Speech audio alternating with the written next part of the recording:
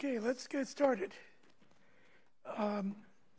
Today, essentially, we're going to kick off Lab 6, histogramming. So this is going to be our next programming pattern we're going to talk about. Yeah, again, just putting things into context. We were talking about the big, easy, heavy compute, highly parallel matrix multiply, convolution. Then we moved to the more irregular patterns like reduction, scan, and today we're going to introduce another variation on reduction called histogram. We might think of it as a parallel online reduction, parallel and online, as opposed to the reduction that we did the first time around. We'll get to that. Okay, but it's another very common pattern, one that I have some good experience with, that tends to be something that's left over when we parallelize all the easy stuff. Okay, now as a precursor getting into histogramming, we're going to introduce, maybe develop further this idea of atomic operations. Okay, that's today's lecture. Pretty straightforward stuff. I don't anticipate this is not a complex topic by any means. But let's go through it. Before we go there, any questions, comments, feedback? Things going smoothly, lab-wise, project-wise? Yeah. The lab that's due this week is lab 5.2, right? 5.2 this week? I think there's a 1 or 2 week gap before lab 6 is due. And then somewhere in the middle, project milestone 2 is due. Okay. Project milestone 3, I think we'll make available to you next week. And as a preview of project milestone 3, what you're going to be doing is we're going to give you a list of like 20, 15-ish optimizations you can perform. Some of them are easy, some of them are challenging, some of them might work, some of them might not work. But you essentially have to implement 10 points worth of those optimizations. Okay, each optimization, the simple ones might be worth a point or two. The more complex ones, 5 points. Your job is to implement them. Yes?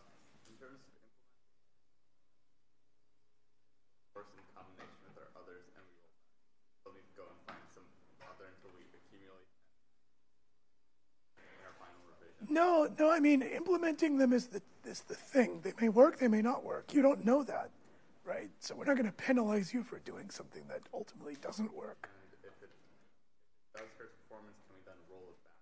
Yeah. Okay. Yeah. Yes. You can implement them serially, if that's what you're getting at. All the details will be provided when we write it up. I think we're also going to do a leaderboard, just to make it a little more interesting and challenging. Yeah, let's see what the top performing code in the class is, and we'll do a leaderboard style thing there as well. Okay, good. Any other questions? Okay, good. Let's talk about atomic operations in histogramming then. Okay. Common problem, we've talked about this one, but kind of let's approach it carefully, slowly, and let's build it up. Okay, so let's say we have a real life situation where you and whoever else in the world is trying to buy a plane ticket. And as you're buying the plane ticket, what you're doing is you're reserving a seat on the plane. Okay, now when you're doing this, yeah, okay, I see the seat, it's empty, I'm going to go reserve it, click, pay, click, done. But while that's happening, how do we ensure that, okay, some other person didn't also, while I'm clicking through, entering my credit card information, come through and also reserve the same seat? Right? true for a website.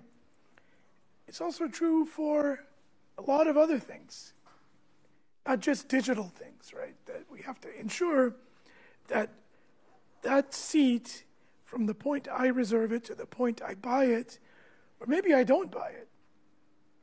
You know, there's a timeout, sure, but maybe I'm just holding on to the seat for an hour. Everything has to accommodate. Okay.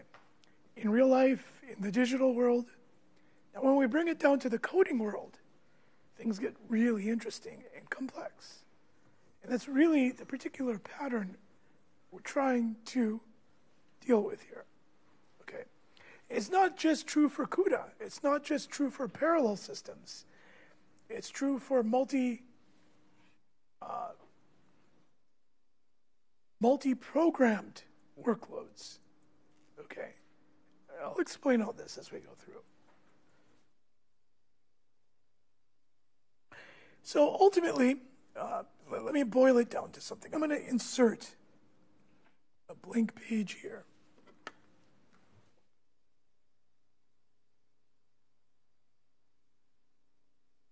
Okay. And let's just say that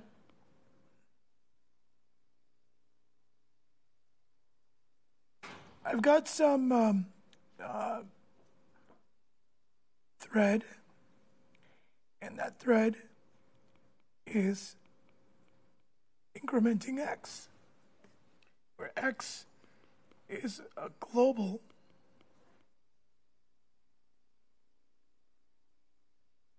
meaning it's divisible by all threads. Okay, so we have a situation here where, okay, I've got a bunch of threads. In fact, some of them are executing in a warp.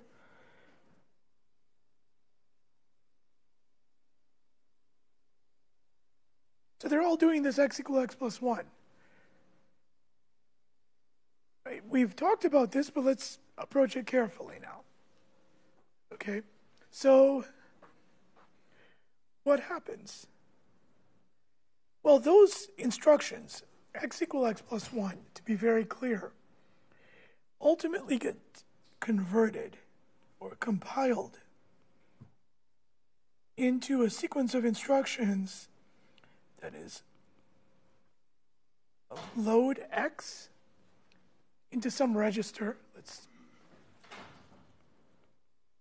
say R1,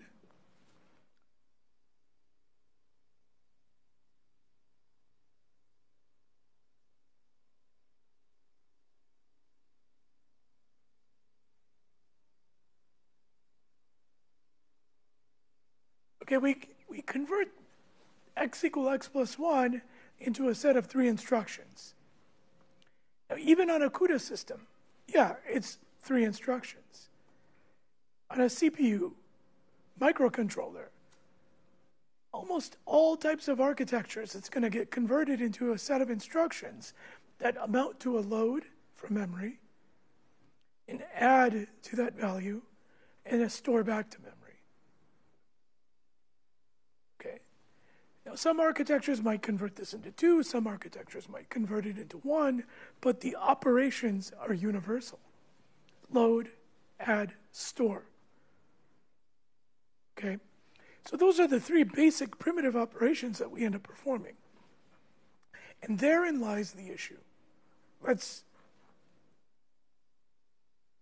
divide it. Okay, so now what we just said is we've got these threads, thread 1, thread 2, thread 3, all the way to thread n, essentially executing that set of instructions. I've written them differently on the slide here. But it's essentially the load, the add, and then the store. Now, if the threads are in the same warp, we know that they're actually going to be doing those operations together. But if they're not in the same warp, they're executing in an arbitrary order. Okay. So let's talk about the situation for the moment where they're not in the same warp. Okay. So if they're not in the same warp, we run into a situation where the ordering, we don't know what the ordering is. And therefore, we cannot determine what the actual value will be when we do the store. So, for example, let's look at one particular ordering. This is a good ordering, by the way. So maybe thread 1 executes those 3 instructions at time 1, 2, 3. Thread 2 executes those instructions at time 4, 5, 6. And if we kind of step through the sequence, what we see is, okay, if mem x starts off with the value 0, then this instruction here will load a 0. We'll add 1 to it, and we will store it back in memx.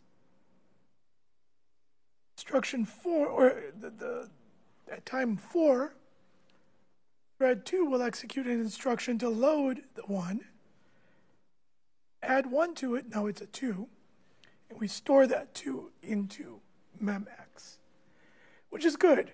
2 threads, we've incremented that variable x as we would expect. So this is a good sequence.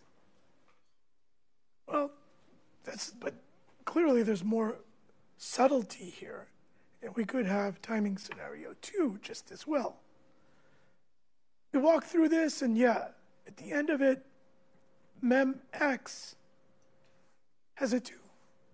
And we're still fine, even though the ordering was very different. Well, now here's where the complicated scenarios arise. But what if the 2 happen to be not completely disjoint, but there's some overlap? Well, now here's where things can go a little astray. So again, let's assume memx has a 0 to start with.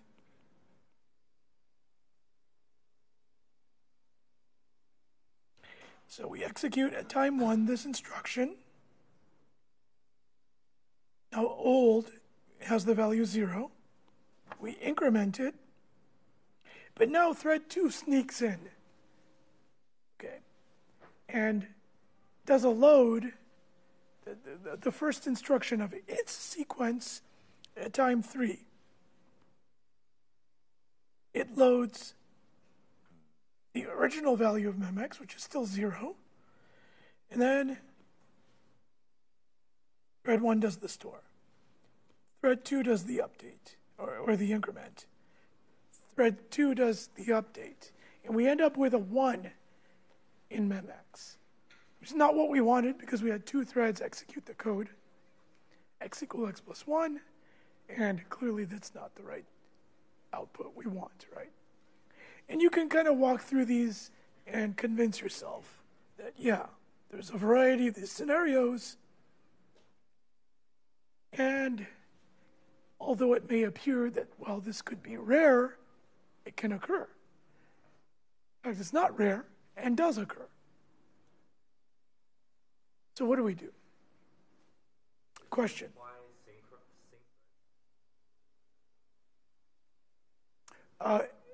Sync threads can solve this problem, but you'll find out it's tricky. Okay?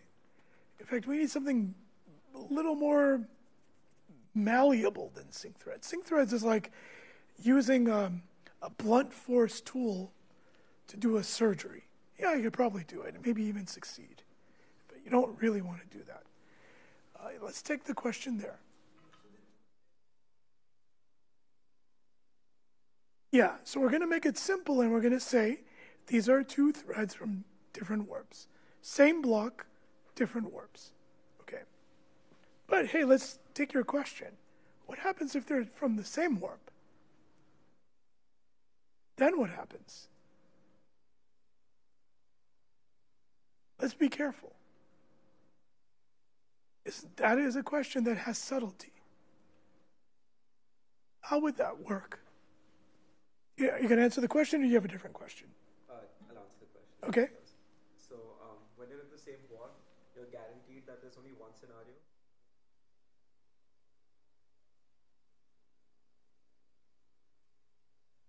every assembly instruction happens like in step. Okay, so yes, let's start there. So what he is saying, I won't draw this, but just imagine it, right? I've got thread 1 and thread 2, same warp. So really, at time 1, I have 2 loads. Well, what does that mean, 2 loads? How will that work, 2 loads? I can do 2 loads, right?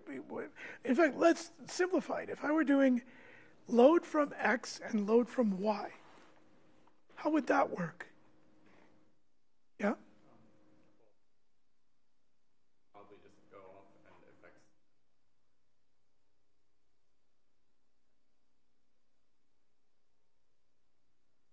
But if not, then it fire off. Good. What he's saying, and very nicely, is he's saying that, well, it really depends on how the memory system will respond to 2 loads. Maybe it will take those 2 loads and say, okay, they actually belong to the same burst. Right? X is here and Y is here, so I'm going to get X and I'll get Y for free. So here you go, load 1. Here you go, load 2. Nice. Maybe the memory system is not so well designed. Maybe the memory system will say, oh, 2 loads. Okay, load 1 first, then load 2. Again, this is not an architectural thing. It's a implementational thing as to how the memory will respond. It could do load 2 first and then load 1. It's up to the memory. Yes? So does that mean, regardless of implementation of how the memory works, well, like, can you, this might be like wrong, but is there an implied sync threads between each assembly instruction?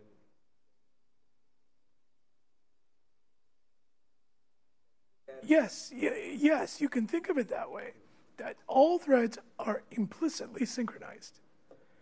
Okay, meaning we can't execute the add until the loads are done. Okay, no thread can zoom ahead of all the other threads in the same warp. Yeah, implied sync threads, exactly. Okay, so my point is, again, coming back to our conceptual thread 1 and thread 2 in the same warp, time 1, they both execute the load.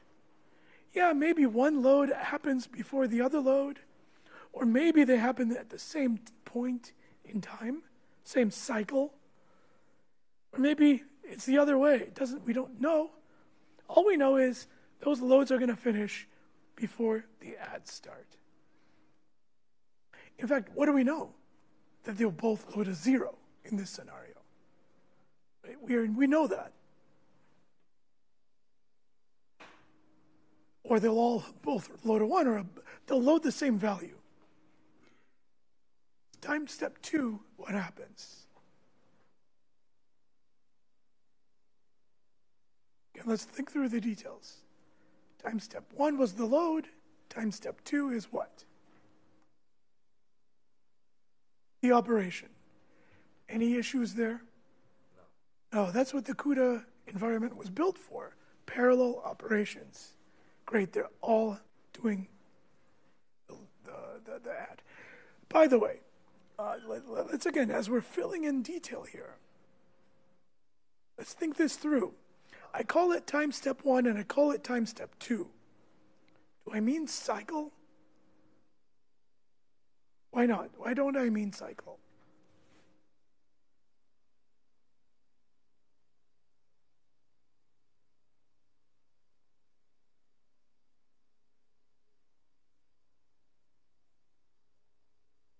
Yes. Let me throw in a little bit of a story here. And you're totally right. Time steps and cycles are 2 different time scales. Okay? And we have to think about the difference because it matters. So let me give you a little story. I was working with Intel in like 2001, 2002 time frame. And we were working on a particular problem where things were just messy. And we were thinking down at the cycle granularity on a particular issue that we were trying to confront when one of the engineers on the project who is a senior distinguished architect with long, illustrious career at Intel, made a comment that just kind of brought so much clarity to the situation. And, we were thinking about time in a particular way. Like, wow, that's a tiny amount of time, and so much is happening in that amount of time. And he said, well, and by the way, he's a physicist, so he's thinking abstractly to begin with. He said something that was so profound, which was, imagine, and we were thinking about the clock cycle, which was, at the time, 100 picoseconds. And we're thinking, wow, how is all that happening in that amount of time? His perspective was, think about the clock cycle as stretching across the room. And now we're just managing events as they're happening in that clock cycle. And that simple statement, although it may seem kind of trite to you and obvious to you, just brought so much clarity to us. And yeah, we figured it out. I want you to do the same thing. Right? This time step here, load, thread 1 load, thread 2 load. If you're a student of computer engineering, you need to be able to expand that out and understand all the pieces that are happening in that one time step. Right? It's not one clock cycle. It's hundreds, potentially, of clock cycles.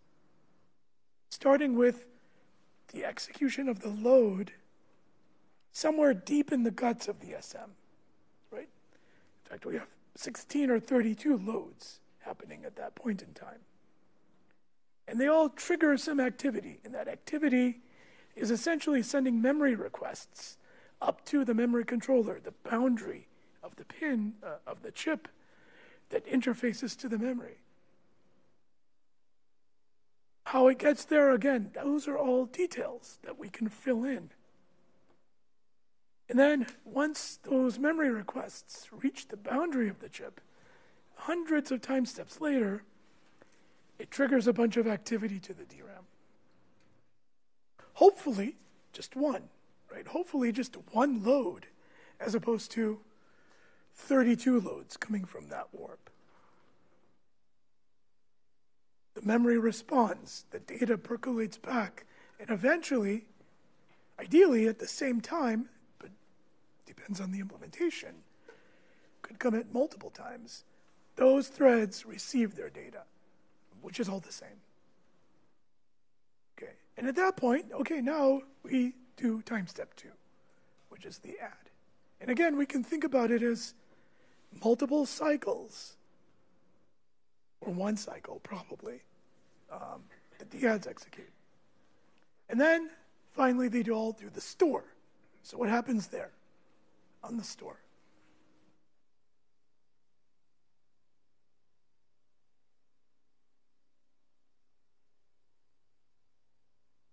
They're writing the same value to the same space in memory. So we have 16, 32, I say 16, by the way, when I talk about warp, because on most GPUs, I've been telling you 32, warp size is 32, which is right. But most GPUs actually execute the warp over 2 cycles. Okay, so 16, so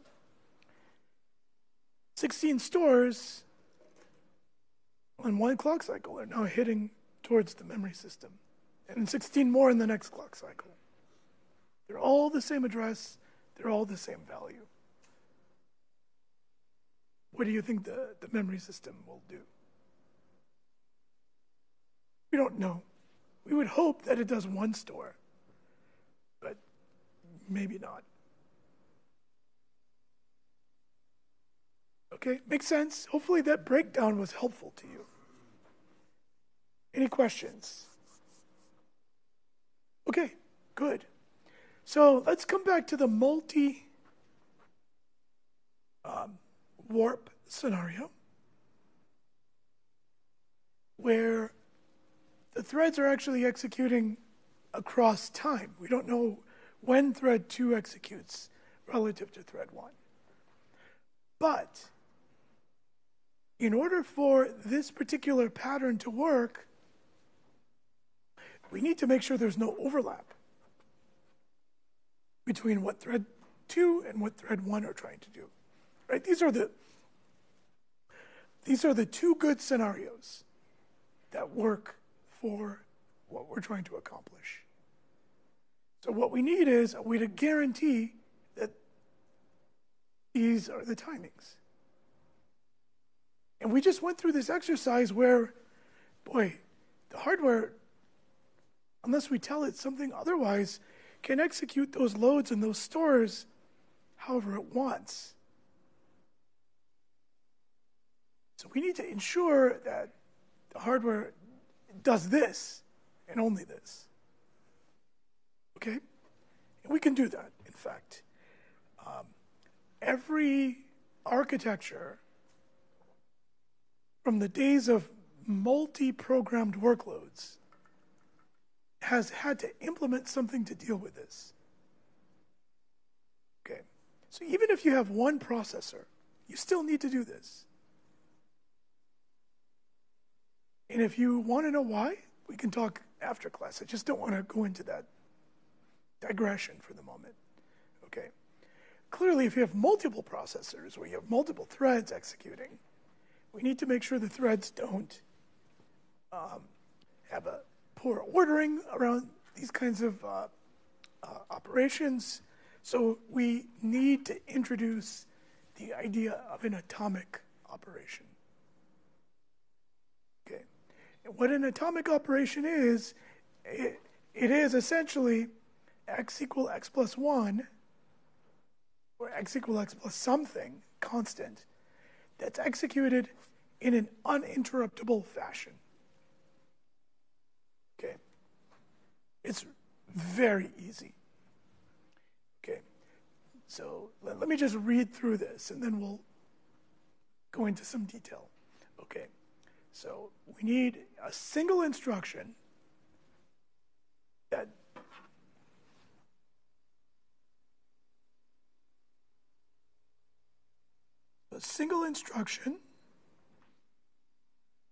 that goes to some address.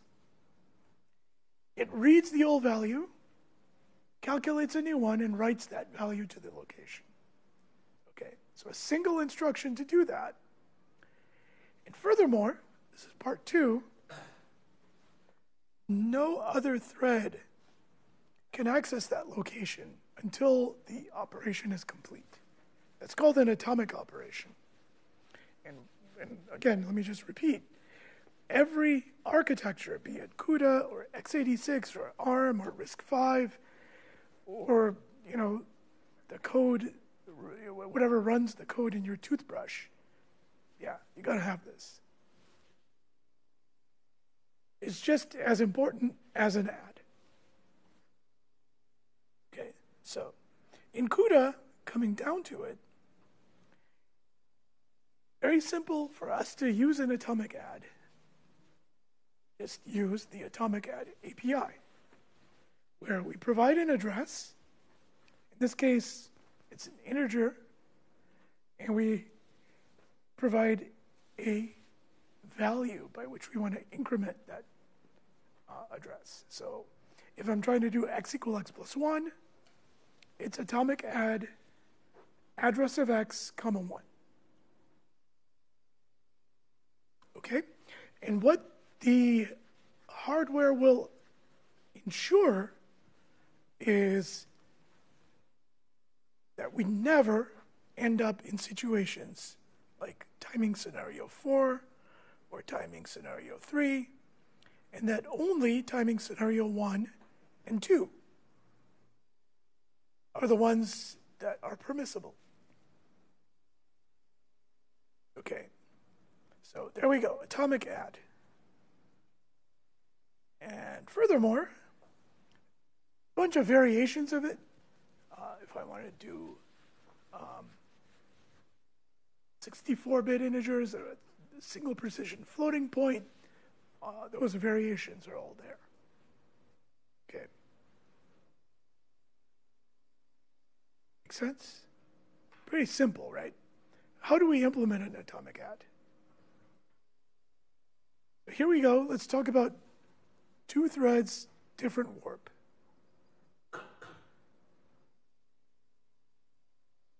What is an atomic add? What must it do? So, single instruction. Yeah, we got to do a load add store. So it really turns into 3 more primitive operations. So load goes out.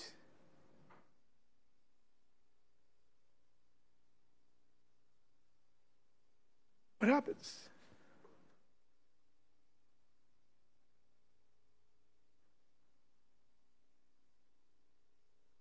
Again, think about it as code. If you had to implement this in code, how would you do it?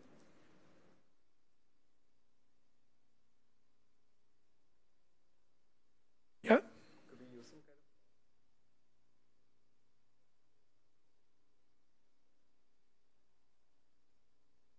of... Let's put some more detail around that. Okay, so here is a special load coming into the memory system, the memory controller. It's a load that's associated with an atomic operation. We can designate it that way because, yeah, we knew it was an atomic add. And it's going to memory location X. Okay, so the memory controller sees that. What must it do?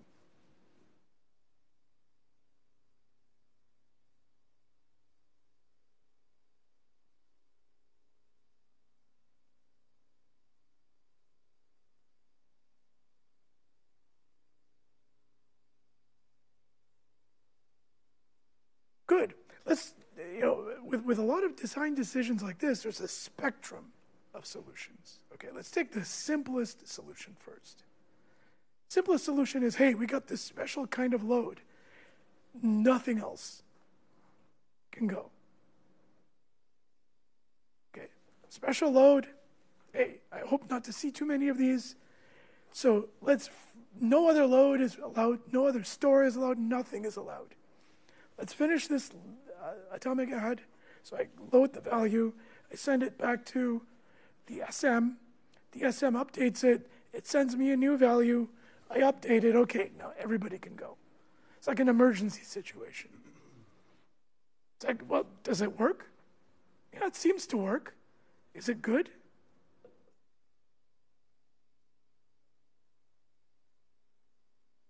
Yeah, so all of a sudden now we're wondering, maybe that's going to serialize things too much. Okay, so how do we make it better? I didn't get that. Because Siri doesn't know. How do we make it better?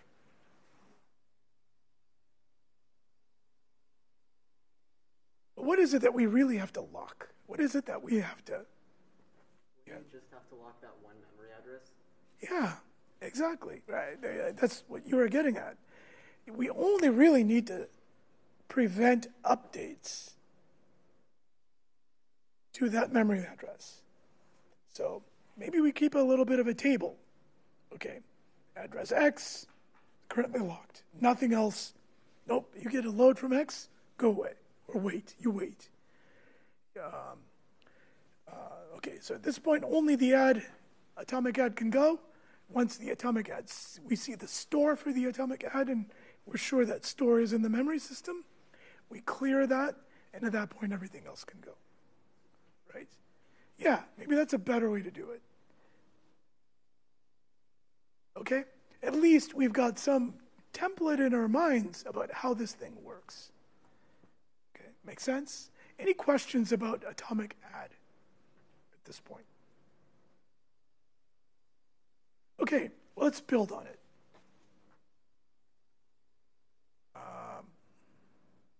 Okay, here, that's what I want. So now I've given you atomic add. And now the question is, how do I build the sync threads? By the way, I should mention something. I glanced over it.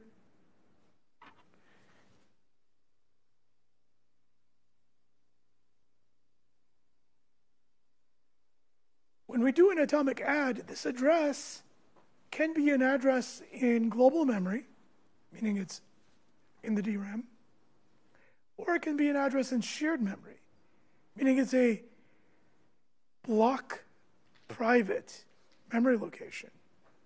Okay, so I pick, and the atomic add either happens as we just described at the memory controller, or it happens in the thing that's controlling the shared memory in the SM. Okay, let me go to my question then. How do we build sync threads for a block? Right? Think about it, right? I think everybody in this room, if you're paying attention, should be able to do this. And the hint is, yeah, you use atomic add.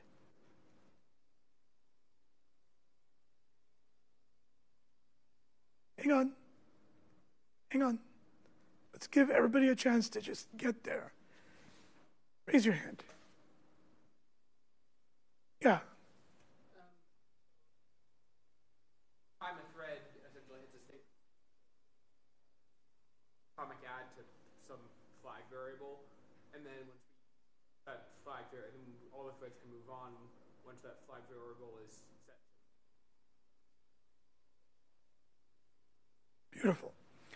Okay, so if we were going to write that as code, which he described, I think, perfectly, kind of what I would do, something like this. If I'm just going to use TX for thread ID. Have some flag, we'll set it to 0. Okay. Actually, we don't even need to do that. Let me just do this. So we'll set flag equal to 0. Doesn't matter if all the threads do it. Then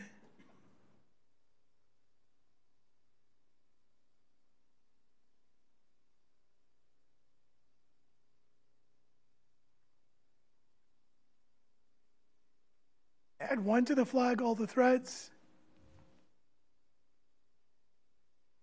And actually, sorry, I'm kind of doing this in real time.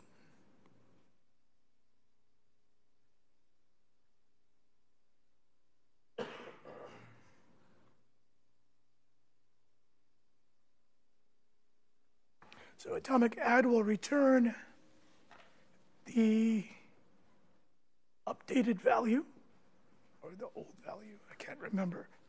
Let's say it's the old value.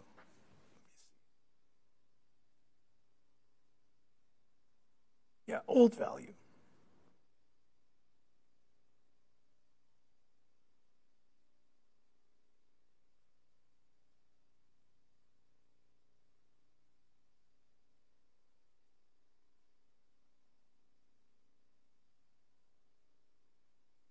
All right, let me not do that. Sorry.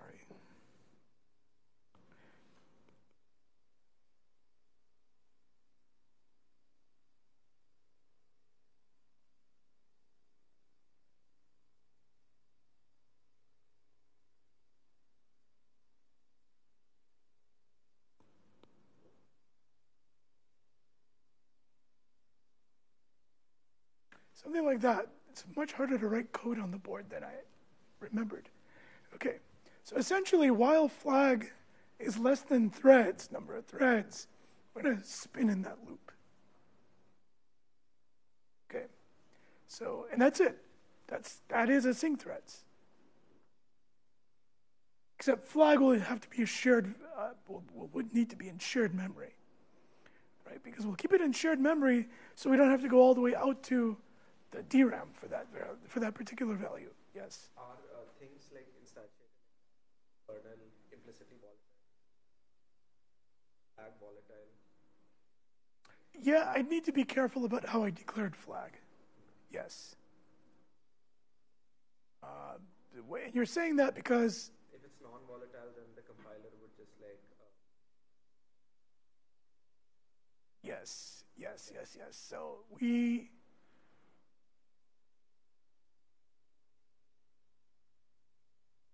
I'm not sure if we need to do anything for that or if that's going to happen automatically for us. I'm not sure. Yes.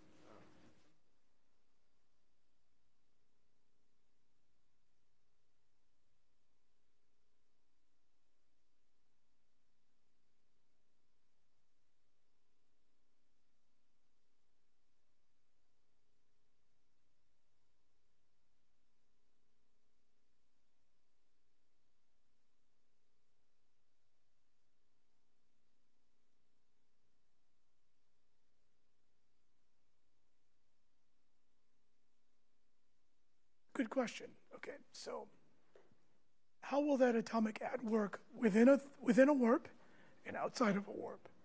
Okay, let's consider outside of the warp first. Two threads, two different warps. Thread 1 does the atomic add first.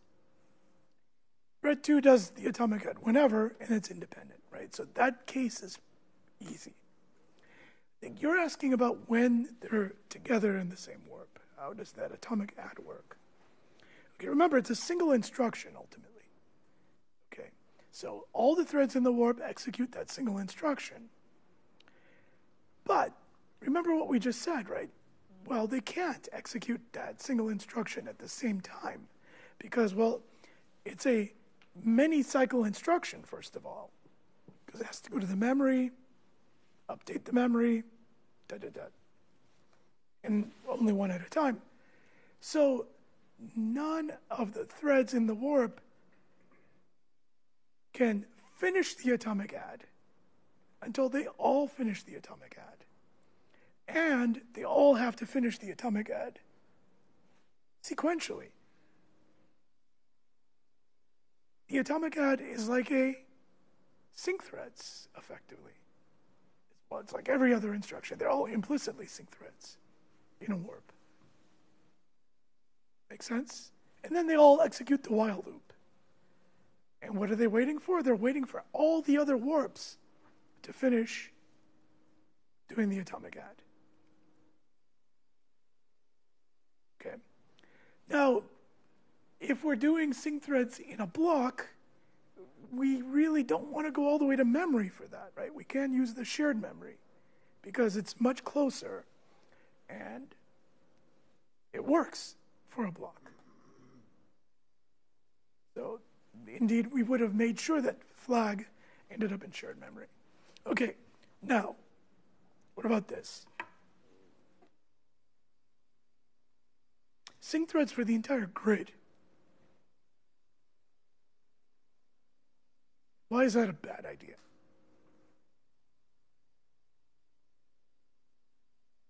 How would we do sync threads for the entire grid, first of all, and then we can come to why it's a bad idea? Yeah.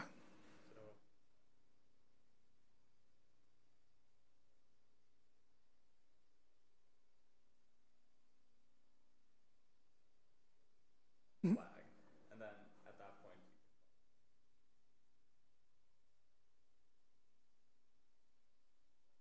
thread block.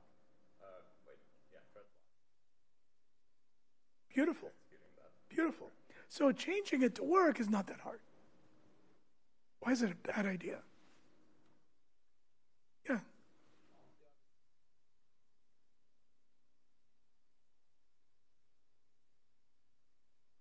Good. So it decreases parallelism, but even worse. What's worse? Yeah, right back there. Yeah. No, you. Sorry, I don't know your name.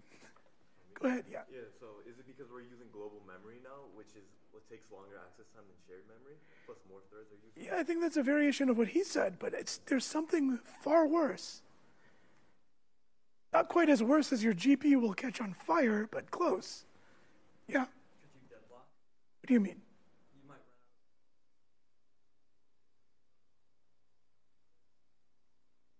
out. I have too many warps.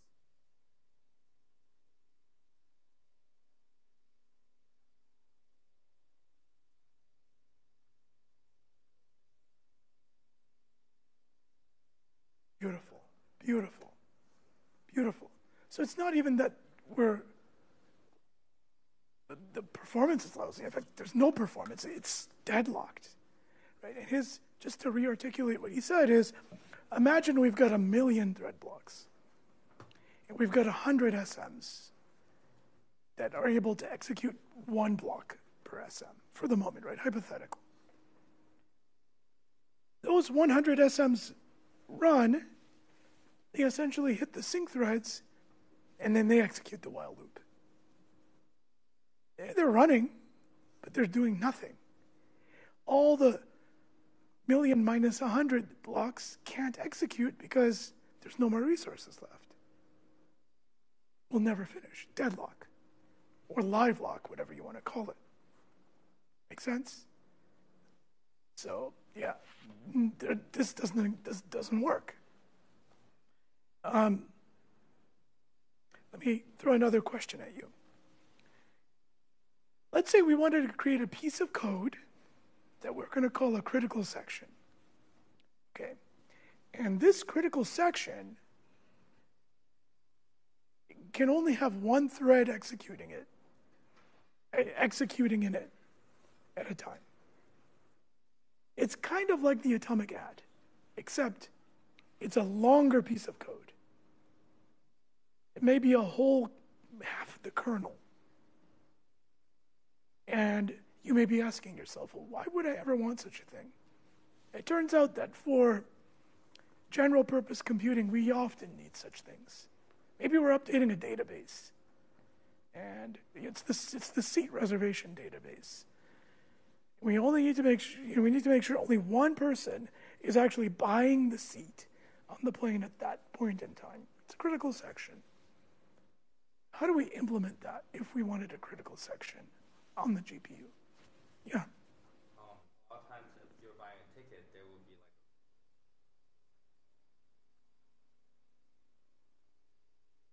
Yeah. we can do something similar.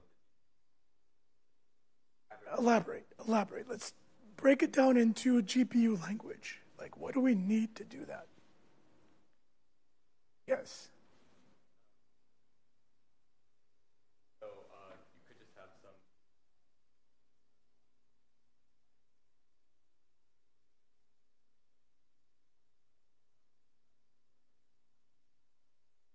Never mind, because then each thread would eventually do the compare and swap, and so you never mind. In fact, that wouldn't work.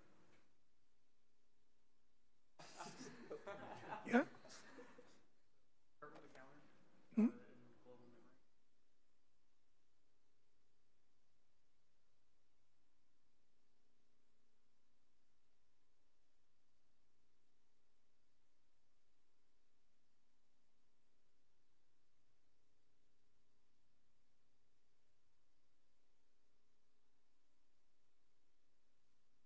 Good.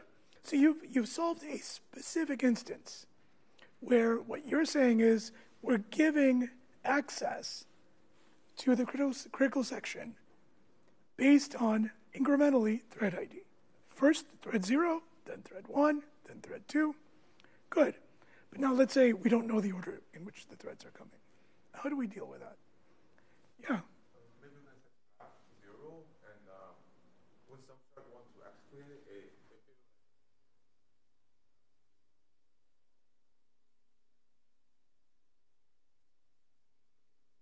after time, they would decrement. Good. And we would use atomic add and atomic decrement to modify the flag up and down. Wonderful. Okay. So his point is, let's create a flag, and anytime a thread wants to enter the critical section, that flag must be a 0. So it tests the flag to see if it's 0. Well, if it's 0, then it increments it. Now remember, we've got warps. And the warps are all going to increment it, thinking they've all incremented it because they all saw it to be 0. Right? So, yes, in fact, if you think hard enough, you can make it work with atomic add, I think. But what the CUDA designers have provided is something called compare and swap. Okay? And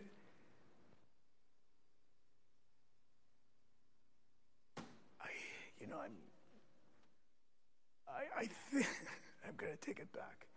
I hope you can use compare and swap to address the issue that we just talked about. But here's how compare and swap works.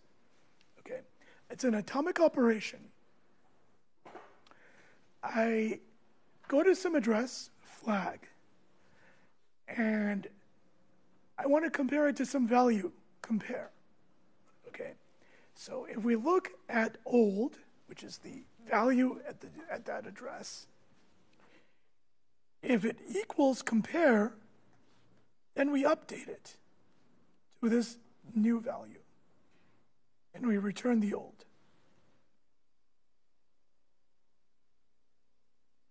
Okay, and I do believe only one thread gets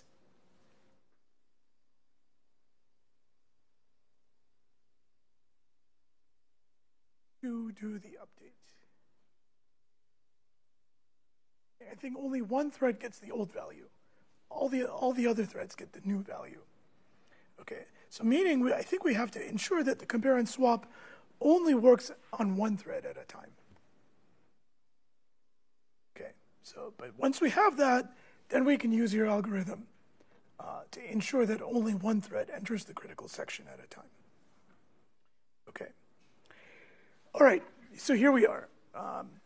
I'm glad that we went through that in that much detail because it's good for you to know these things. What we have is two primitives, atomic add, atomic compare and swap. And with that, we can pretty much do what we want from a multi-programming and multi-threaded perspective. Okay, so let's put that aside for the moment. And let's talk about histogramming. Because we're going to end up using atomic add for histogramming. And the idea of histogramming, let me emphasize the importance of histogramming. It's an operation that you just don't realize how often it happens. You know, literally when you take a picture on your smartphone, dozens of histograms are created to balance out the brightness, to balance out the color, to balance out the saturation. Right? It's a common statistical thing. It happens in high-performance computing, in computational molecular dynamics. It happens all the time in places you don't even think. All right? And oftentimes, it's happening on large amounts of data. Billions of data elements. In fact, I was involved on a project over the last few years, radar simulation, that you know quite well, where we were doing a lot of complex stuff that needed to be done extremely fast around automotive radar technology. Yeah, there's computational electromagnetics happening, there's 3D texturing happening, there's this happening, there's that happening. But the thing that limited us in terms of performance, the thing where everything just ground to a halt, was histogramming, or is still histogramming. Because we're trying to do millions of rays from hundreds of antennas, in as fast as possible. And as you'll see, it turns out that it's not easy to do fast, as simple as it is. Okay, we all know what a histogram is. So let's go through a quick example. And let's say what we're trying to do is we're trying to figure out the frequency of letters in some English language text. Like, we're just crawling the internet. We're trying to figure out, hey, what's the frequency of various letters? So we've got billions of characters, maybe trillions of characters out there on the internet, and we're just going to build a histogram. So let's say we start with massively parallel processors. That's the first piece of text that we're going to histogram. Okay, so and we're going to use CUDA to do this, right? Of course we are. So we've got our text. And there's much more to it, right? It's just not these letters, but there's a lot of letters. What we decide is, okay, hey, thread 0, you're going to get a chunk of letters. Thread 1, you get a chunk. And thread 2 and 3 and 4 and so on. Okay, so in the first pass of the loop, thread 0 reads the P, thread 1 reads the M, thread 2 reads the other M, and so on. Just give each thread a chunk of the input. So thread 0 takes the P, and it goes over to the bin that corresponds to P, and increments it. Thread 1 goes to the bin that corresponds to M, increments it. Thread 2, well, also goes to M. Now we hit that situation that we started the whole lecture off with, x equals x plus 1. So we can't just do a simple update, as it should be clear to you. We have to use an atomic update because the updates are happening in parallel. Okay, and that makes this whole problem turn into something interesting. So now going back to one of the very first semesters we offered this course. This was 2008. Okay, 2008, we offered this course. I taught this course. And I thought it was like 20 students in the course, not 300 like we have this semester. Yeah, kind of like this right here. And a company called KLA 10 Core, which no one here has ever heard of, I'm sure. But they make the equipment that's essentially in the clean room there. They make some of that equipment. Okay, so it's a big company, makes sophisticated equipment. And they said, hey, you guys are learning this stuff called CUDA, which we're very interested in because we make that stuff there, which you don't know it, but we want to put some GPUs in there because, what we do, what KLA does, is we do this particular step in the processing, and we sell this box, and wafers go in, and wafers come out, and something happens in that step. And we want to put GPUs here because what we do is wafer inspection. Okay, we're going to take pictures, ultra high resolution pictures of the wafer, and we're going to find defects. And we'll tell you where the defects are, so, if there's a defect here, just don't process any further. Only focus on the areas of the wafer where there are no defects. We'll tell you that. That's what our box does. Okay. And they sell those boxes for, tens of millions of dollars. Yeah, so we'll put a few GPUs in there. What we need to do is we need to do a very fast, hundreds of million data point histogram. And we need to do it as fast as possible because the faster we do it, the more wafers we can pass through. So class, 20 people, that's your semester-long project. It was so much fun. Actually turned out to be a 2-dimensional histogram. Okay, that's what they were interested in. It was part of their processing. I don't remember exactly where it fit in. And we had so many creative solutions that semester. And again, this was 2008, right? And you probably, don't recall, but 2008 was the year that they gave out, or the iPad was introduced. Maybe it was 2009. I don't remember now. Okay, 2010.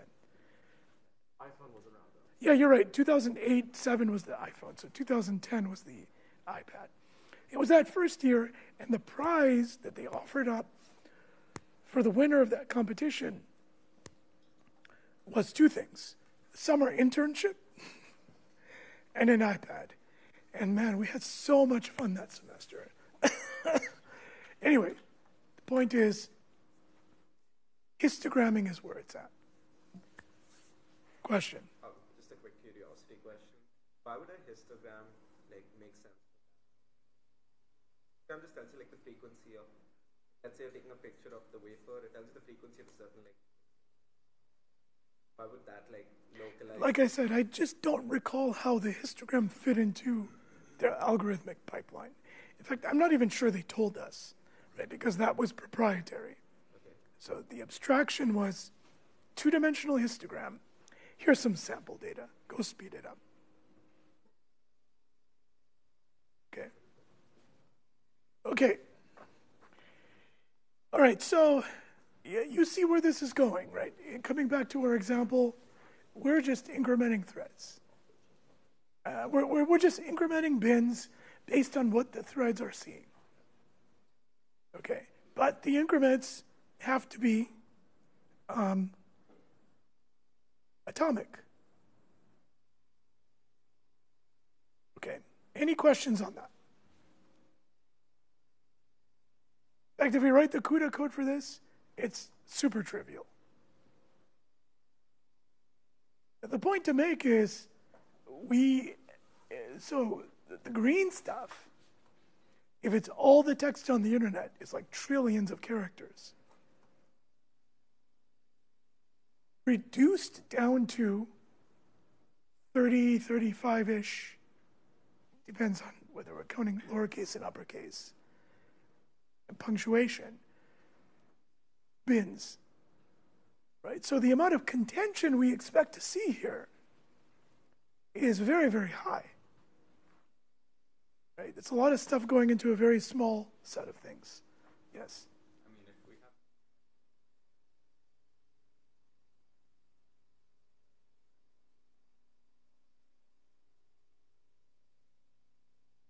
So let's come to it, right? So, okay, now a couple of things we can do better, right? First of all is when we do the assignment, we can try to be more conscientious of coalescing, right? Because it's a lot of input coming in, and if all the threads are spread out, then we have essentially divided our memory bandwidth by the number of threads. So what we need to do is kind of amalgamate across the input so that all the threads are reading in a coalesced fashion. Okay. And yeah, clearly we've got to do something about the atomic adds. So, this is the kernel, and essentially what we're doing is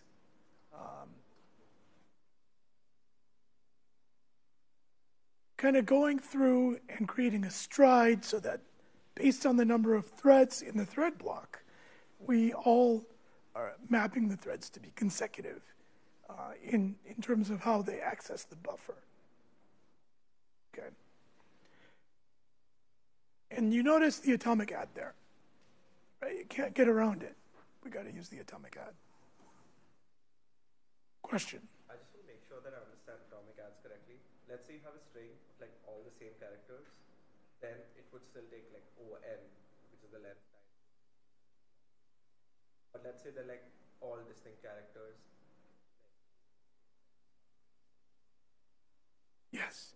Yeah. So the performance of a histogram is really driven by the contention on the bins. If I have no contention, it's beautiful. But like I was saying, usually when we do a histogram, we have lots of input going to a small number of bins. By design, we will have contention. So you are kind of like limited by the mode, right? Yes. Yes, you are. Exactly. Yes. As we mentioned, performance is limited by contention. But for each thread block, say, put a buffer in shared memory and then combine all the buffers at the end? Yeah, which is similar to what he was saying, okay? But the idea, let me just generalize it. What we can do is privatize the histogram, okay? Instead of having one global histogram in global memory, let's create one private histogram per thread block, okay? So now the thread block is just updating shared memory, updating that histogram. Now when the thread block is done, what do we do?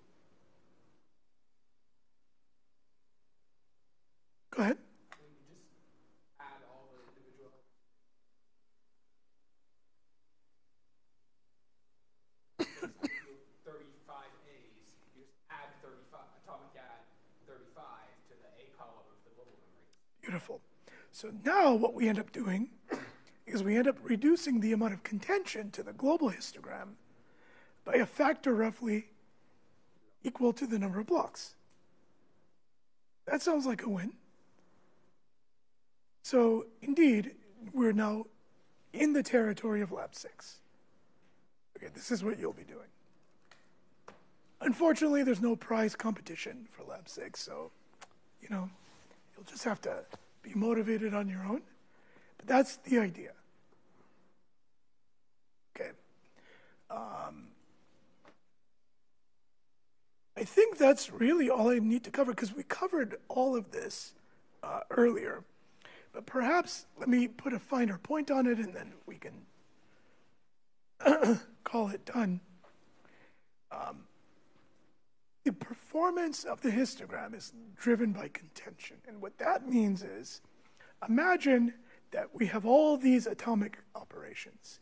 And, what we end up doing is, okay, we see the atomic operation. We end up loading a value from DRAM. The DRAM does the load. It sends the value back to the SM. The SM does the increment.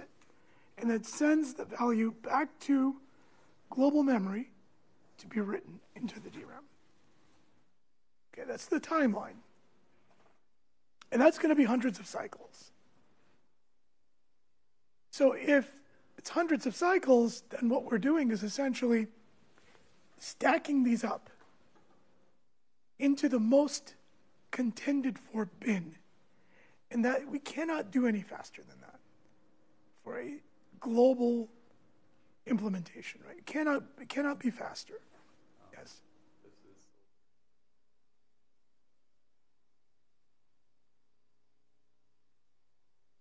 Yeah, they don't have a coherent cache, but there is a single L2. So yes, there is a single L2, and what we can do is take advantage of the single L2 on the entire chip for this, and for the chips that have it, we get that advantage for free without doing anything. Okay, so yeah, just the last point here is we're limited by the throughput on the most highly contended bin. That's what this slide says. And a couple of hardware improvements. One is the L2 cache. Because there's one L2 cache on the chip, we don't have to actually go through to global memory. We just go to the L2 cache. Okay. But the L2 cache, the hardware designers have to be very careful, because we have to worry about all the corner cases where, we do one atomic add, it evicts a value in the L2 cache, and now we've got some corner cases. Anyway, we don't have to worry about those. The hardware designers do. What that does is it reduces the overall latency, because we're just going to the cache and not to the DRAM. And then the last point is, and this is why privatization works, is, well, it's even better to put the atomics in shared memory, because the shared memory is even closer. Okay, so there we go. Question?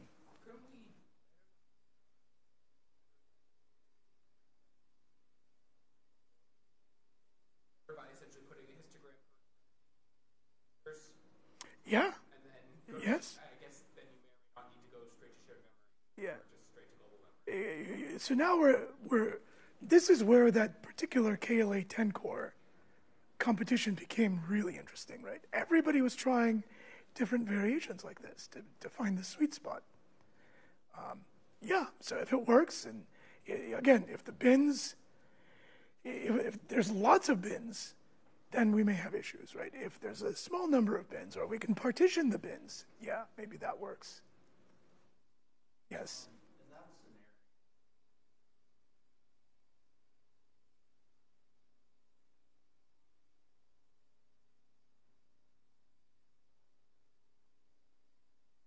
Yes.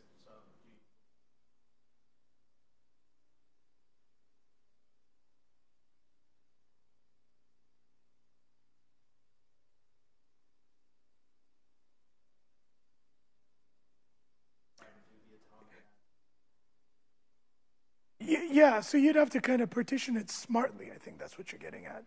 Yeah, in order for the per thread partitioning privatization to work. Yes. Okay. Just one thought. I'm going to throw it out there. In fact, I was debating on whether to include the slide when I was putting the slides together this morning, but I'll throw it in there now. I took it out ultimately. Who is familiar with the 3D rendering pipeline? And it's okay if you're not. Kind of. Okay, in the 3D rendering pipeline, what we're trying to do is we're trying to paint pixels, right? Okay, I've got this 3D world that I've described using abstract data structures. And at the other end of the 3D rendering pipeline, I've got a screen. And one more thing, I have a viewpoint. This is where the eye is looking at this 3D abstract world in data structures. I'm looking here. Here's what I found. Thank you. Here's where I'm looking. Draw this on the screen.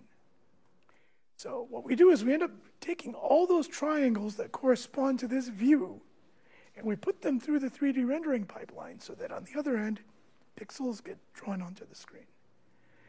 So now I'm going to be sending some pixels, triangles, I'm looking this way, that correspond to this thing because, well, this thing is in the view, along with all the triangles that are hidden by this thing. Right? Because, well, I don't know that they're hidden. Anyway, and that's what the 3D rendering pipeline is. It just takes all those triangles, and we let the 3D rendering pipeline figure out how to convert them into pixels. Clearly, some pixels are going to be obscured by others. Okay? And the magic of the 3D rendering pipeline is that, like, at the very end over here by the screen is the z-test. Okay? And what the z-test is doing is it's saying, hey, is this triangle that I'm trying to draw the triangle that's closest to the eye? Or is it hidden behind something? And only if it's closest to the eye am I going to draw it. But I don't know which one is closest. As I see them, I have to do it. Anyway, in the 3D graphics pipeline, that's part of NVIDIA's bread and butter, there is a test that happens, and that's the z-test. And it's actually a hardware-accelerated test that actually is the same thing as an atomic add. So there are ways to take the histogram operation and to speed it up by using things like a z-test. Because ultimately, what am I doing? I'm taking a value, and I'm just going to try to update memory. Do I really need to bring it all the way back to the SM? Do I care that it's coming back to the SM? Why not just update memory at that point and be done with it? So why did I say that? Because I want to just seed in your mind that there's more innovation to be done here, right? Somebody's going to figure this out and do it and implement it and solve histogramming in a major way. Probably NVIDIA, unfortunately. Or fortunately. Okay. Any questions? Well, I feel like we covered a lot of ground in this lecture. And looking forward to seeing what you guys do in Lab 6. Okay, so let's meet on Thursday. And yeah, thanks.